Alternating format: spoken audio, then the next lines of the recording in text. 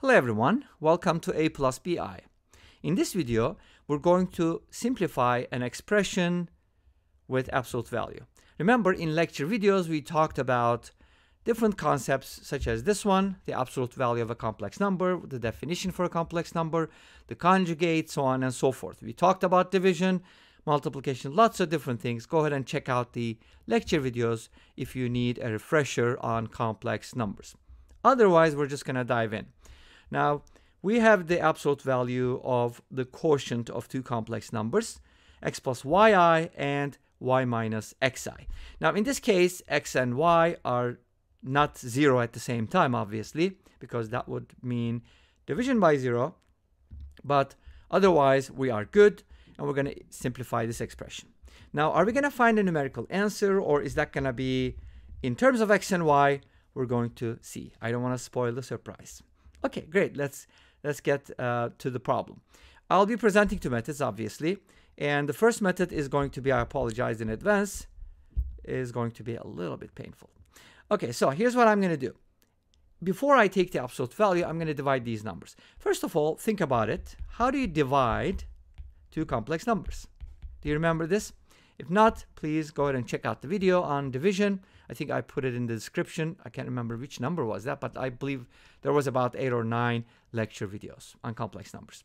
So we're going to multiply by the conjugate. Look at the denominator, y minus xi, and its conjugate is going to be y plus xi. So we have to multiply the top and the bottom by that, and then just simplify by multiplying, right? We're going to multiply across the top and across the bottom. How do you multiply two complex numbers? You just distribute, and don't forget, I squared is always -1. That's it. Okay, let's do it.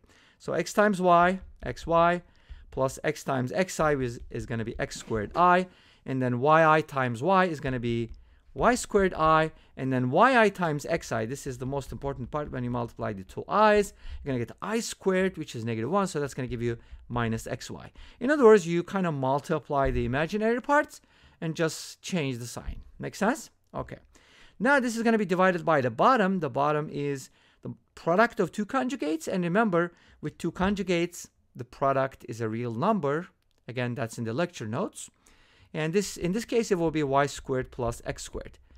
The real part squared plus the imaginary part squared, which is also the square of the absolute value.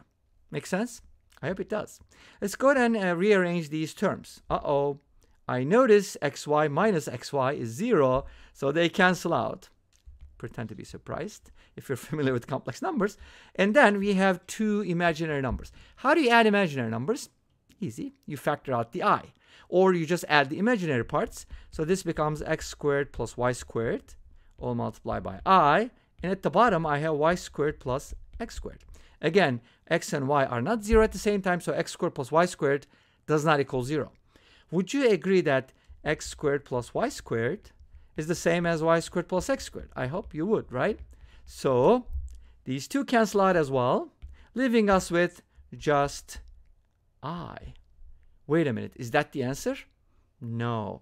We just simplified what's inside. What are we going to do next? We're going to take the absolute value. The question is then, since we started off with x plus yi divided by y minus xi, and we were trying to find the absolute value of this complex number, because when you divide two complex numbers, that's also a complex number, right? It does produce a complex number.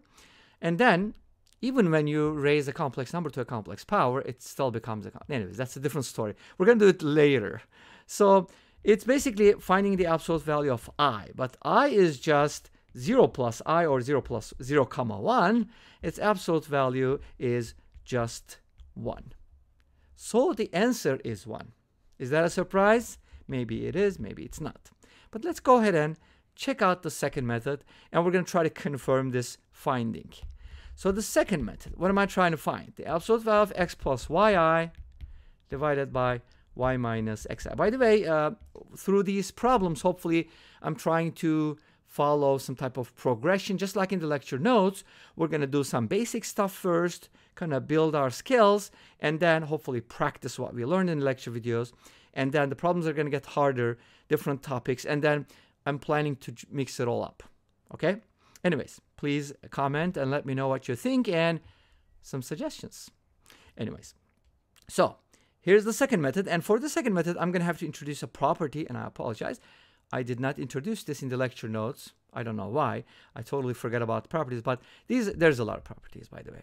But simply put, if you have the product of two complex numbers are z sub 1 and z sub 2, their absolute value, I don't know why I start with the second one, their absolute value is going to be the product of the absolute values. And this is true for real numbers too, right? I mean, it applies to real numbers as well, of course.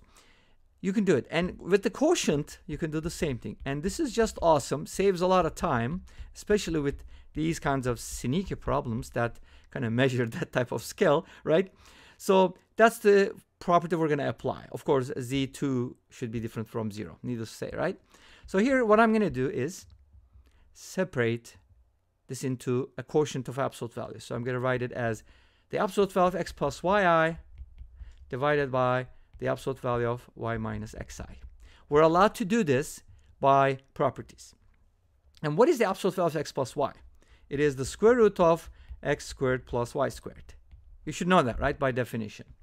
And it's distance from 0, in other words. The absolute value of y minus xi is the square root of y squared plus x squared, because you can have a negative x, but it's always going to be squared. So that's going to become positive. It's always the sum of two squares, never difference. Now, we just talked about this, right? These two are the same. So they cancel out, leaving us with 1, which is the absolute value, which is the answer, which is what we found with the first method, and of course, right? And this brings us to the end of this video. Thank you for watching. I hope you enjoyed it. Please let me know. Don't forget to comment, like, and subscribe. I'll see you next time with another video. Until then, be safe, take care, and bye-bye.